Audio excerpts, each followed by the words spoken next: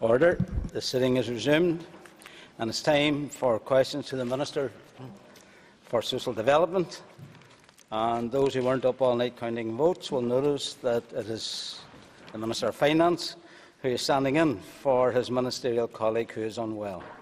Could I also just inform members that question 11 has been withdrawn, and I call Ms Katrina Ruan. Thank you, Mr. Principal Deputy Speaker. And I'd Ceist Ibrahim, question number 1. Thank you, Mr. Deputy Speaker. The work of the Housing Repossession Task Force will be time-bound and completed in 2 phases. The first phase will focus upon the nature and extent of the possessions issue in Northern Ireland, with a view to producing an initial research report by the end of June 2014.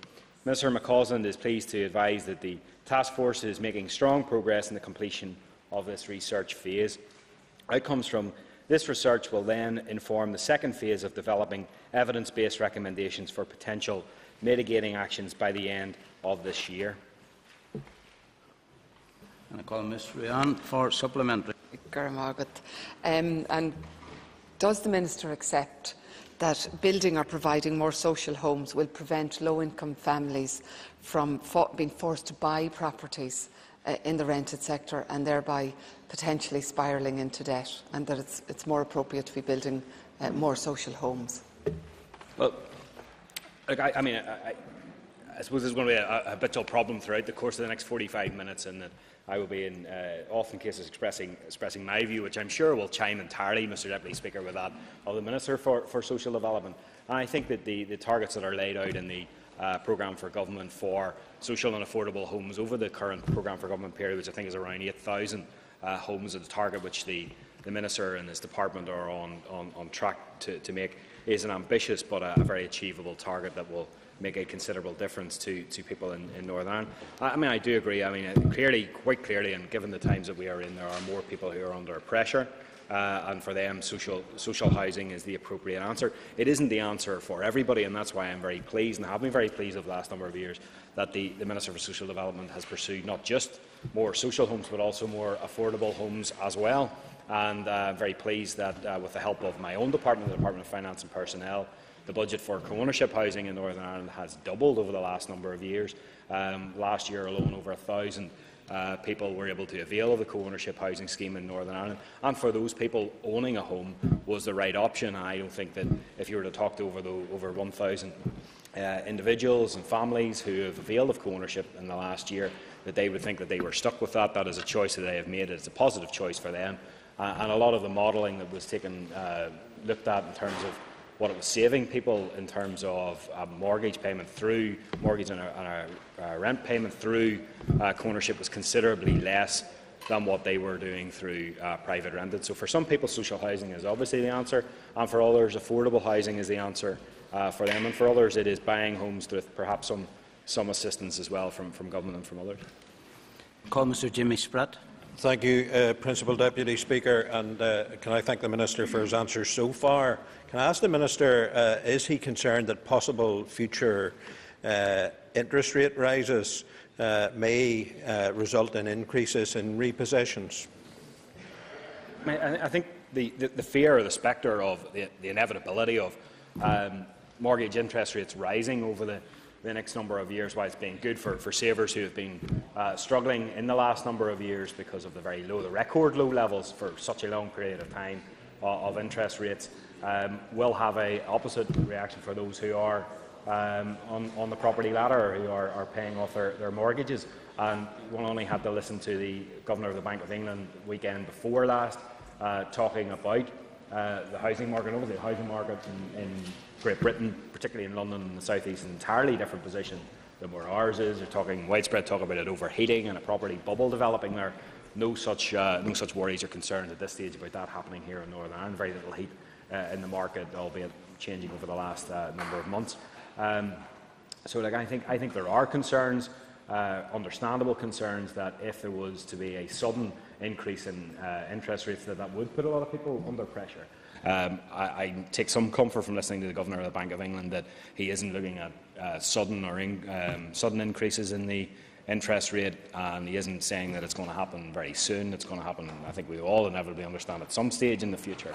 And I think it is important that those who are on the property ladder, who are paying their mortgages, do what I heard described last week at a Bank of Ireland event, which was that just as the banks are themselves undergoing stress tests, that individuals and households themselves look at their household income in the context of possible interest rate rises and what that might mean for their own budget. So there are obvious concerns there, and I think people need to be very cognizant of those concerns, and whenever those who are stepping onto the property ladder need to make sure that they can afford the houses that they are buying, and that if there is a sudden jump in interest rates, that they could still be able to afford to live in the houses that they've bought.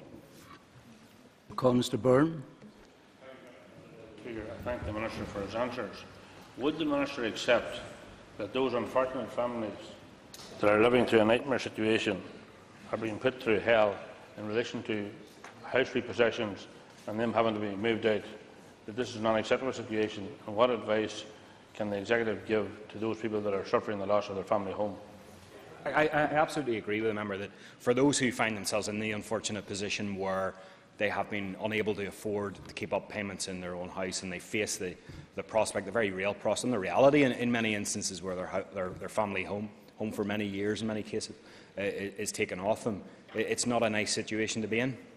And that's why the Executive, that's why the Minister for Social Development and his department have supported the Housing Rights Service in providing support and assistance to those who are in that very situation. And all the evidence, Mr Deputy Speaker, is that the quicker people get to the likes of the Housing Rights Service with their problems and sit down and try to work them through with not just the Housing Rights Service but also the mortgage lender as well, the more likelihood that there will be a positive outcome to their problem. And I think we can all understand and appreciate this. People are perhaps reluctant sometimes to accept that they have a problem, to try to carry on, to try to muddle through, but all the time the pressure is building and building and building. And the message that I'm sure the Minister, if he was here, would send out to people is that if you think you have problems, if you actually have problems in paying off your mortgage, engage and engage early, not just with your mortgage lender but also with the likes of the Housing Rights Service, who are providing an exceptional service supported by the Department for Social Development. And in those circumstances, with that help, with that expert advice, there's always the chance that the very scenario that the member paints of somebody losing their family home might be avoided.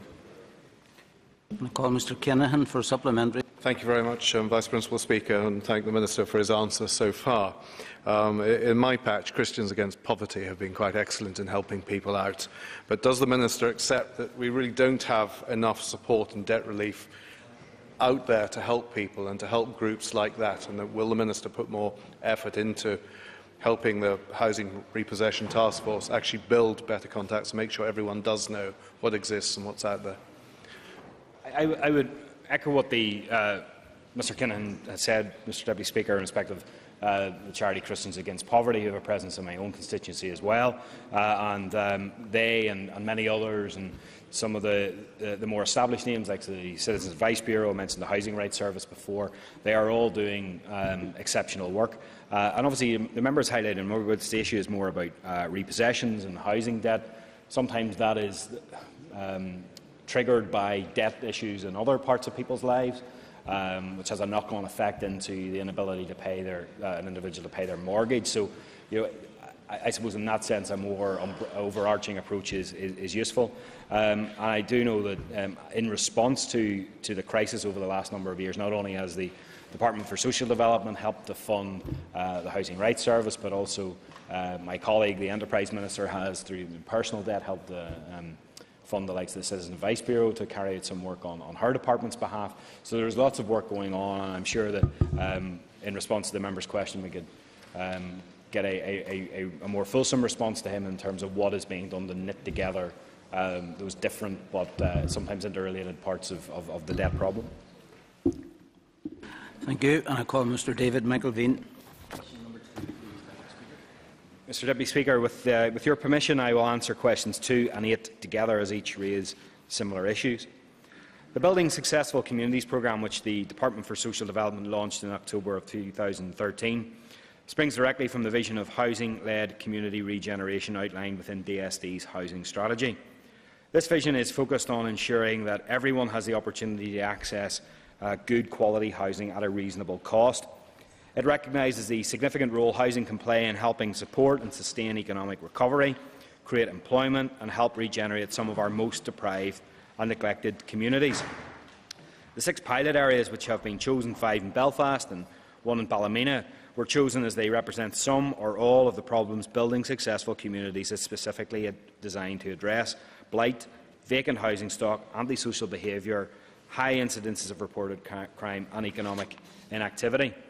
Obviously, Mr Speaker, or Deputy Speaker, these areas are very different from one another, and some of the specific challenges are unique to that area.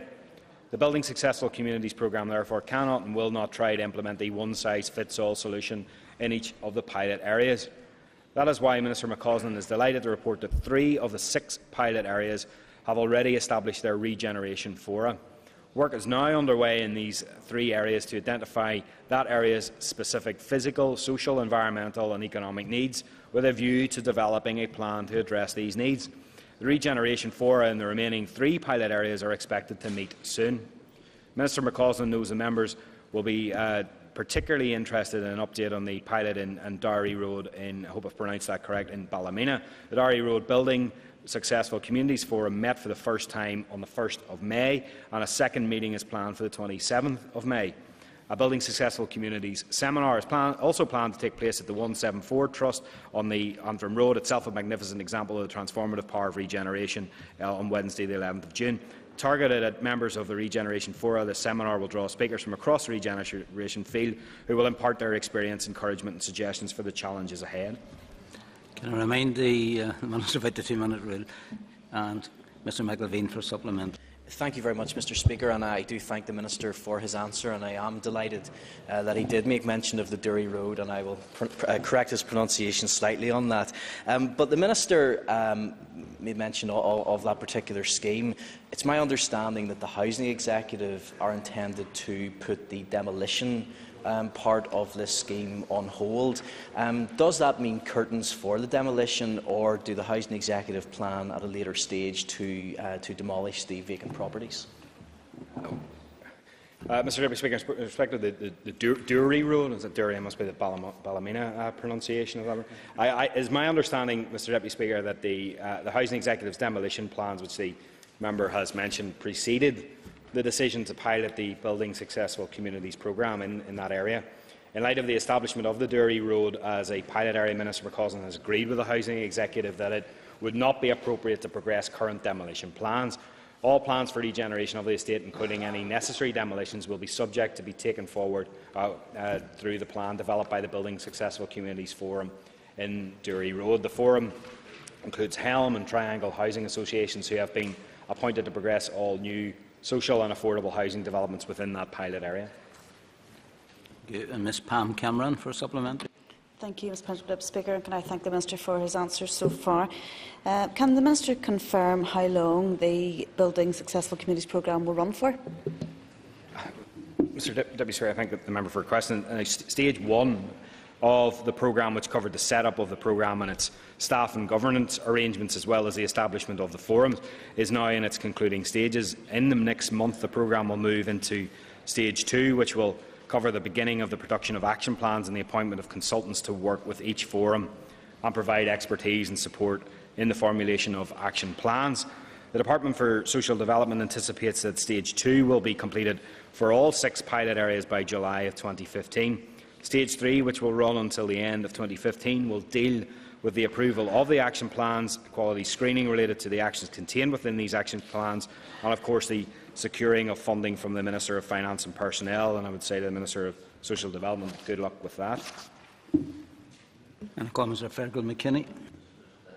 I thank the Minister, and can the Minister reassure the House that the Building Successful Communities pilot will comply with the relevant equality legislation?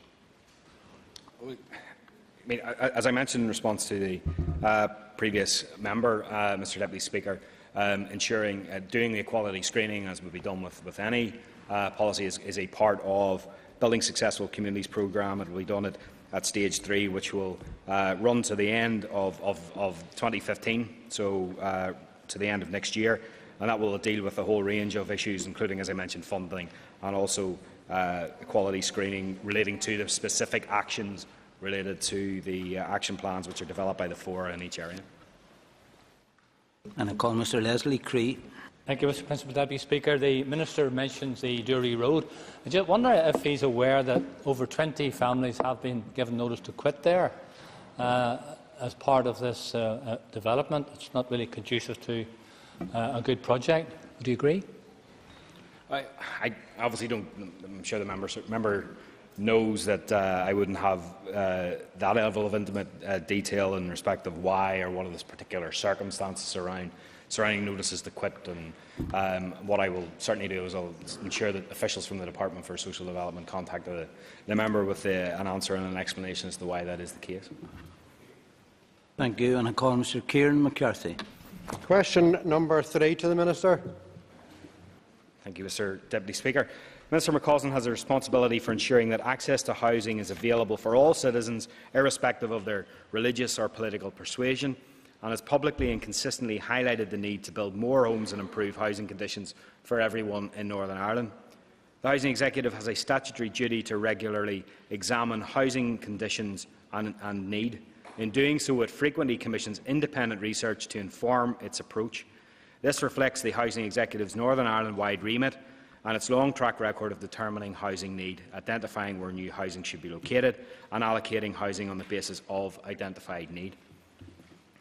Call Mr McCarthy for a supplementary. The Minister will be aware of the considerable concern about the Department building houses in this area and could question the political benefits by the Minister. Rather than providing homes for people in greatest need. Can the Minister tell the Assembly how he can restore public confidence in the process, and particularly for the people in North Belfast? The issue of identifying need is, the original question for the member asked about ensuring that there was independent advice, and I can assure the member and I can assure the House on behalf of the Minister for Social Development that the models and the statistics that are produced to identify need are independently assessed and reviewed.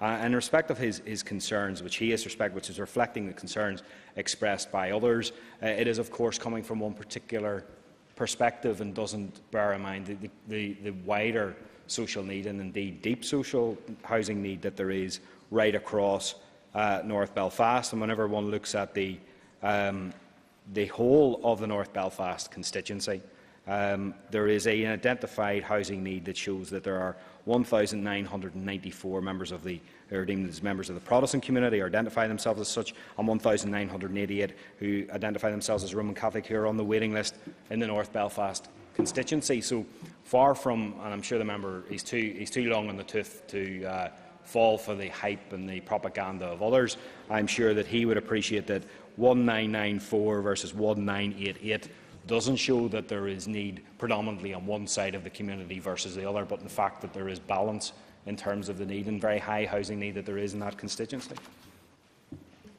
I call Mr Gordon Dunn. Thank you, Mr Principal Deputy Speaker, and I thank the Minister for his answers today. Can the Minister clarify what independent advice that the Housing Executive receives in calculating housing need across Northern Ireland? And is it just assessed against waiting list?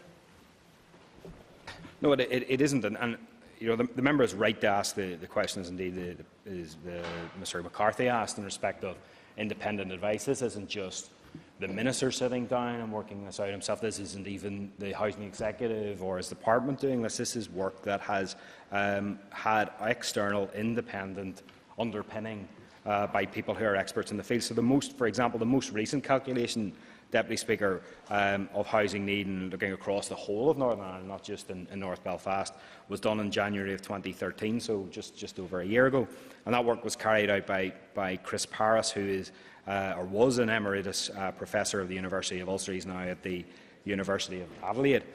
Professor Paris calculated that 1,200 new social homes per year are required across the 2008 to 18 period to meet estimated demand. So, that is work that is, as I say, not done by the Minister, not done by the Department, not done by the Housing Executive, but done and assisted by an independent academic from, at that stage, the University of Ulster. So, whenever some people are hurling around various accusations in the direction of the Minister for Social Development, what they're actually doing is undermining the work of an academic from the University of Ulster. I call Mr. Dominic Bradley. Could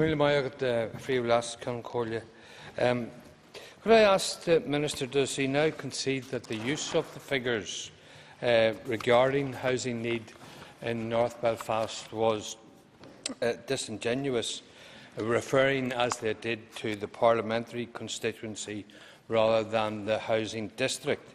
And can he outline what actions are being put in place to address the plight of those who are in housing need within that district? Well, I'm sure, Mr. Deputy Speaker, the member wouldn't wish to, start to parcel up artificially need. Need is need, and need across the whole of the North Belfast constituency has been identified, as I outlined in response to Mr. McCarthy, as being not predominantly need in one community, but actually pretty equal need across both communities. And to identify that you can identify that in district offices, and of course there is a North Belfast. There's an office called the North Belfast Housing Executive Office, which doesn't cover the entirety of North Belfast. So to ask about North Belfast and to get a North Belfast answer does not in any way cover the entirety, even close to the entirety, of the North Belfast constituency. And I think it is useful, it is right, it is proper that the Minister provides figures on a constituency-by-constituency basis. I know within my own department you're frequently asked for statistics on a constituency-by-constituency basis. It isn't always easy, because that's not sometimes how figures on statistics are actually produced. But I think in a situation where the North Belfast District Office covers roughly a quarter, with Newtownabbey 1 and 2 and also Shankill covering that area, I think it is only right and proper that that broader perspective of need right across the constituency, and considerable need right across the constituency, considerable need in the Protestant community, every bit as much as there is within the Catholic community in North Belfast. I mean, I can see members opposite shaking their head. The truth, I think, of what is happening across the way is that they want to wallow in the need of one community and not have any regard for the need of other communities over a line. There is serious housing need in the North Belfast constituency, in the Protestant community, every bit as much as there is, indeed more so than there is in the nationalist community. That is a need that the members opposite clearly wish to ignore, but it is not a need that the Minister for Social Development is going to ignore. I call Mr. Alec Maskey. Member Cahir, Breedlast, can I go to question number 4, please? No. Mr. Maskey. Could I acknowledge that response from the Minister on behalf of the other Minister? Can I make the point that, obviously it kind of follows on from the last discussion, and it is, I think, very, very unfortunate that this issue of housing has now become seriously politicised and sectarianised in respect of North Belfast. And I would put it to the Minister on behalf of his ministerial colleague that in a recent interview the Minister in question stated that one of the recently 9 houses allocated in Old Parker in North Belfast had been allocated to an applicant with 200 points, but on the basis that over half of the 9 properties allocated were allocated to people with no points. Does the Minister not accept, on behalf of his ministerial colleagues, that makes completely a mockery of the notion and concept of objective need? I'm afraid, Mr. Deputy Speaker, without specific knowledge of the particular 9 houses, where they are, who got them, what points they got them on, and all of that, I'm not in a position to give the member the sort of answer that he was obviously looking for. I call Mr. Sammy Wilson. Does a minister like me find it amazing the bare-faced hypocrisy of Sinn Féin, who on one hand call for the resignation of a minister who has allocated resources for housing on a pattern which does not suit their sectarian prejudices, while at the same time ignores their own leader, who has been implicated in covering up the rape of a young girl, and the deputy minister in this First Minister in this Assembly, who has now been implicated in murder by one of his own terrorist colleagues in Londonderry. And will he give us an assurance that the Minister will not bow to the pressure of Sinn Féin, and that my constituents, some of whom are in North Belfast, will not be disadvantaged by spurious, prejudiced and biased reports which are politically motivated and designed to take resources away from the Protestant community. I have to remind members that question time is meant to be about the topic under discussion. It's not an opportunity for speeches, and I do think the member who just spoke, former Minister, is well enough aware of that protocol, and it's out of order. Mr Deputy Speaker, DSD questions are a lot livelier than DFP questions. I might come back in future. I agree entirely with everything that the member has said, and that how there's catcalling and howling from the benches opposite for resignations or standing aside for ministers on this side of the House, when what they are doing is doing their job, and that is trying their best to address housing need in Northern Ireland, wherever that arises, whether that's in Catholic communities in North Belfast, whether that's in Protestant communities in North Belfast, or whatever community across Northern Ireland that is located.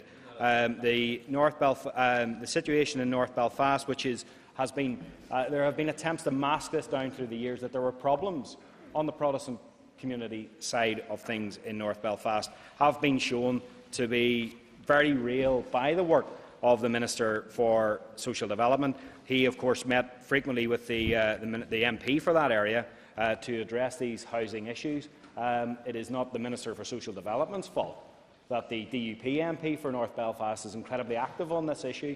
He, of course, has received no requests from Sinn Féin or the SDLP to meet to discuss any housing issues in that area. So there are some Johnny-come-latelys to this issue who are now crying and gurning and complaining about it whenever the Minister has been doing his best to address that housing need in both sides of the community in North Belfast and indeed elsewhere. Well, Mr Alban McGuinness. Very much, Mr Deputy Speaker. Isn't it clear from the online newspaper, The Detail, that Minister McCausland was intent in not simply meeting with the chairperson of the Housing Executive, but meeting with officials of the Housing Executive at a local level in order to browbeat them and bully them into a political stance which suited his political agenda, instead of addressing the needs of the 3,888 people who require houses in North Belfast. To Mr Deputy Speaker, to accuse the Minister of browbeating officials from the Housing Executive is a very serious accusation, but I would expect nothing less from members, and particularly the member for North Belfast from the SDLP, who, of course, whenever they were in the Department for Social Development, removed the ring fence for housing provision, which included North Belfast. So, if there is any, if there's accusations about neglecting need in North Belfast, perhaps the member should look much closer to his own party. The reading that the member has of the article in the online newspaper, The Detail, is distinctly different from my reading of it and what it says, and there is no accusation of gerrymandering or browbeating that is made by that newspaper. And I think the member should be incredibly careful about what he accuses the Minister for Social Development of. Well, Mr Michael Copeland. Very much, Mr Principal Deputy Speaker, and could I ask the Minister on behalf of his ministerial colleague if he could give a commitment that the seemingly endless and partisan spat between himself and those opposite will not in any way impact at all on the eventual delivery of much-needed housing at Girdwood? Yeah, Girdwood's obviously only one part of North Belfast, and obviously there's social housing, new social housing earmarked for that site. But I think the member is actually getting towards the right point. I think there is, the accusations that are being thrown by Sinn Féin and by the SDLP are an attempt to throw up, as Mr Wilson said, a smokescreen. And I can assure the member that the Minister for Social Development will not be knocked off course in terms of addressing the core of this issue, which is that the North Belfast constituency has a very high social housing need, which is represented on both sides of the community. That is his job to address that, and he, I'm sure, will endeavour to do the best that he can to address that need. And that ends the period for oral questions, and we now move on to topical questions. And I call Mr Leslie Cree.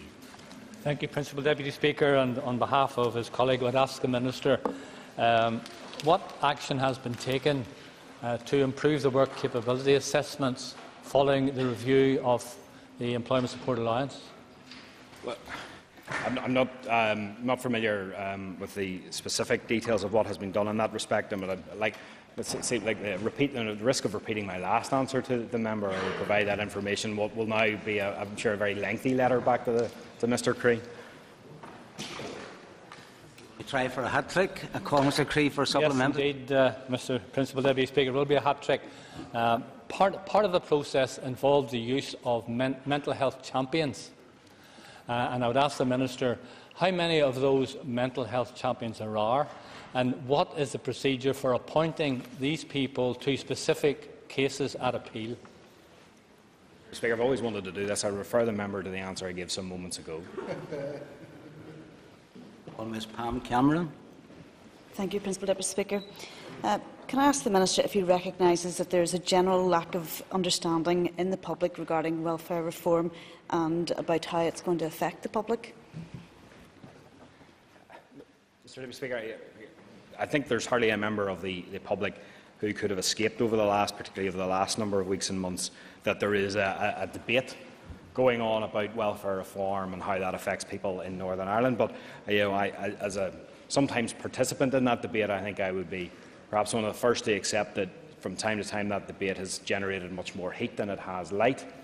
And I think that whilst that heat has been kicked up, perhaps some of the realities of welfare reform in Northern Ireland have been missed by a great many people within Northern Ireland, particularly those who might feel that they are being affected in one way, but maybe in reality aren't being affected. And that will, of course, I'm sure, cause considerable concern, perhaps some unwarranted concern for people. And I think, and I know that my colleague, the Minister for Social Development, was very keen to inform and better inform members of the general public through a sort of a information campaign. And I think the Committee for Social Development unfortunately took a somewhat different view as to the merits of that. I think that's regrettable. I think that anything which better informs the general public about anything that we do here, Mr. Deputy Speaker, but particularly an issue like welfare reform, which is detailed and difficult for even members of this House to get their head around, but especially for those who feel that they may be affected, perhaps aren't going to be affected, or maybe aren't going to be affected as much, I think would be something that would be very worthwhile. Well, Mrs. Cameron for a supplementary. Thank the Minister for his answer, and given his response, how urgent does the Minister believe a resolution to welfare reform here in Northern Ireland is? Mr. Deputy Speaker, I think that, whilst notwithstanding the points I made in my previous answer, and I think that there is a need for us to accept that there is an urgent need, in fact, for us to accept that if we do not get on with dealing with welfare reform, that the ramifications for Northern Ireland are going to be incredibly severe. Mr. Deputy Speaker, I received correspondence from the Chief Secretary to the Treasury in the last week, in which he has confirmed and has taken off £13 million already from our baseline as an executive to spend in this year. So that money is now gone. So there is no debate, Mr. Deputy Speaker, any longer about this being paper money, this not being a real process, this not happening. The money has now gone from our baseline, and the people of Northern Ireland, including vulnerable people who are availing of services from the Health Service, from the Education Department, and indeed from the Social Development Department as well, are now going to suffer as a result of a lack of £13 million to spend. And there is, of course, the looming threat of a further £87 million to be taken off later in the year if progress is not made in respect of welfare reform in Northern Ireland. And, Mr. Deputy Speaker, I know that there are many members of this House who are not fans of the proposed welfare reform.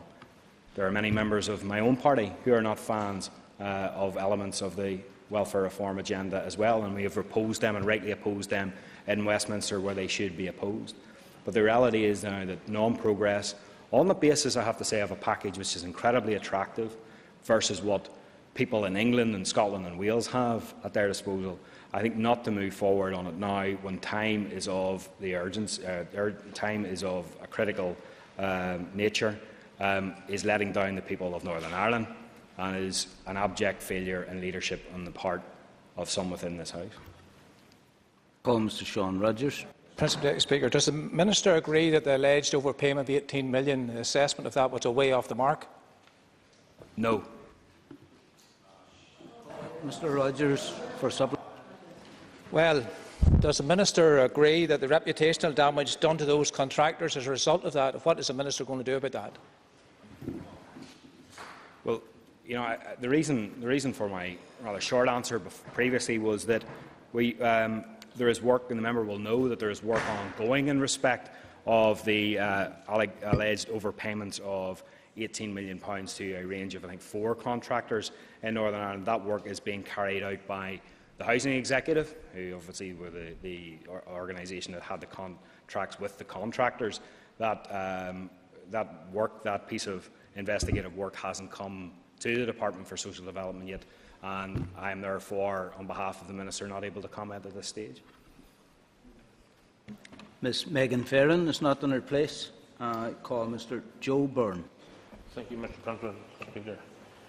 Can the Minister give any indication of what is the future for the neighbourhood renewal schemes that have been so beneficial for many parts of the cities and district towns? Mr. Deputy Speaker, perhaps an apt time to be raising it in the week after local government elections to our new reorganised councils and our 11 councils. As my understanding, as the member I'm sure will appreciate, that the powers and regeneration, including powers for neighbourhood renewal, are to move to the new councils as of the 1st of April of next year. Mr. Byrne for the I welcome the Minister's statement on that, but can the Minister give any indication, will there be any finance allocated to the new councils to maybe widen the scope and remit of the neighbourhood renewable schemes, particularly in relation to smaller towns? Well, the member will, I'm sure, Mr. Deputy Speaker, be well aware, particularly given the stewardship of the Department of the Environment by his party colleague, Mr. Durkin, that one of the overarching principles of the review of public administration is that no power or no service should transfer from central government, from Stormont, to local government in a way that would cost local government. And there is detailed work going on between actually the Department of the Environment and my own department to work out the exact intricacies of that funding mechanism for various services moving forward. So it will be done the principle of it being done in a cost-neutral way is important. There will be obviously discussions to be had at each individual departmental level as to how that is done, and the Department of Social Development will have a view as to how that should be done, and other departments might have slightly different views on that. And I know there are some discussions in respect of that, and I have in fact met with the Minister of Environment to discuss a particular issue around some powers transferring from DSD to local government. But of course, moving forward in terms of additional money, that then starts to become, Mr. Deputy Speaker, the responsibility of each individual new council, and it will be for them, within the powers that they have, within the borrowing powers, within the rate bases that they have, to choose what their own priorities are. And if new council areas want to spend more on, for example, neighbourhood renewal, that's a matter for them. That's what the essence of being in government, whether it be local or central government, is all about. It's about making choices. And just as we would have to make a choice if we wanted to move funding from neighbourhood renewal or from something to neighbourhood renewal, and the consequences of less spending elsewhere, so too local government will face those realities in the years to come. Mr. Pat Sheehan. I've got a free last Concordia. I understand the DSD Minister had some misfortune recently, and in spite of the controversy earlier on here today, I'd like to send my best wishes for a speedy recovery to him. And just could I ask the Minister to provide an update on the DLO Performance and Development Committee that was recently advertised for by the Department/Housing Executive? I'm sure, Mr. Deputy Speaker, the Minister is grateful for the member's best wishes. In respect of an update, rather than give the member something completely inaccurate, I will ensure that the Department communicates with him and gives him a detailed response. Mr. Sheehan for a supplement. And I'm just wondering, could the Minister, when he's doing that, provide details of how many people actually applied for those positions? Deputy Speaker, I'm sure that the Department will have heard that and will have ensured that the member gets as fulsome a response as we can provide. And I call Mr. David Hilditch. Thank you, Mr. Principal Deputy Speaker. And further to Mr. Byrne's question, could the Minister outline what new responsibilities super councils will deliver instead of the Department? Yeah, I think neighbourhood renewal is just one of the powers that will transfer from the Department of Social Development to local government. The powers of regeneration, including regeneration of sites such as, for example, Queen's Parade in Bangor and the new North Down and Ars Council area, of which I'm now a ratepayer. We will now be funding the redevelopment of such a development in Bangor, and Mr. Gordon Dunn was very appreciative of those rates heading up the dual carriageway into Bangor. And these are powers, Mr. Deputy Speaker, that I'm quite excited about councils getting. I'm sure the member too, in his constituency, will see the potential for places like Carrick and Larne not to wait as they have in the past, perhaps for the prioritisation by the Department for Social Development. And that's not to knock what has been happening in the past. It's just a reality of having a certain amount of money at our disposal to spend on regeneration projects. In certain areas will get prioritised and others will have to wait their turn. It is now up to, as I said in response to Mr. Byrne, up to the new councils as they settle in and develop plans for their areas to say, this is what we want to prioritise our expenditure on. And I'm very excited about the possibility of many schemes that perhaps have been sitting on the shelves for a number of years actually being fast-forwarded and developed in pretty quick order. Hilditch for supplementary. Mr. Principal Deputy Speaker, and thank the Minister for the answer. Does the Department have the confidence in the new councils that they'll be able to deliver these essential functions once they take over? I think certainly in terms of elected members, I think there will be a bit of a culture shock for some in terms of their grasping very quickly, and they need to grasp very quickly because responsibility begins on the 1st of April of next year. And councillors, whilst they still have to do everything that they did before and have to ensure that that is done to a very high standard, there are a lot of powers, planning, community planning and so forth, including and regeneration as well, which are going to come and they're going to have to get their heads around almost immediately. I think that there are good teams of councillors who have been elected right across the country to serve their new district council areas. I think that what they all have got to collectively realise that they have an opportunity to shape their areas and their new council areas in a way that those of us who have been in local government in the past would have had no opportunity to do and would have been actually quite envious in some ways of the powers that are now being bestowed on local government to reshape, to regenerate their towns, their cities and their villages. So I think for me, I think the biggest challenge is not the capability of officials or not even the capability of members of councils. I think it's just their ability to see the big picture in this, and I think that all of our new councils and all of our new councillors need to begin to very quickly embrace the possibilities and the opportunities that the review of public administration presents to them. Call Mr. Dominic Bradley. Cumíle mai agad frí las con cóile agus bóilmsa a ifrí denara cajin fast ag no cajimra fastanche and reachtanas tíhiachta cantar in Euro agus Horn. Thank you very much, Mr. Principal Deputy Speaker. I would like to ask the Minister for his estimation of the current housing need in the Newry and Mourne housing district. Deputy Speaker, I don't have those figures to hand. Mr. Bradley for supplement. Thank the Minister for his answer, short and all as it was. But could I ask the Minister if he will, in due course, provide up-to-date figures and also outline how that need has been addressed? Thank you. Mr. Deputy Speaker, I'm very pleased to give the member the assurance that I will ensure that that information is provided to him. An order that ends the time, and well done.